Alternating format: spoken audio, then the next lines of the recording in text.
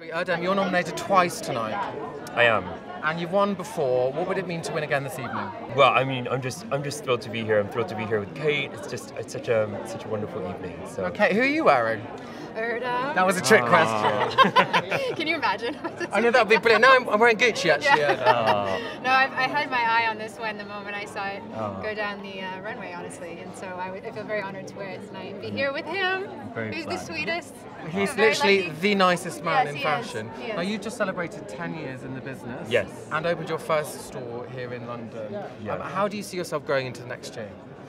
Well, I mean, it's been such an exciting year. So it's I don't know. I keep kind of pinching myself. It's been a great year. Onwards and upwards. Okay, fantastic. Yeah. And you're a massive fan of British fashion. How would you describe British style?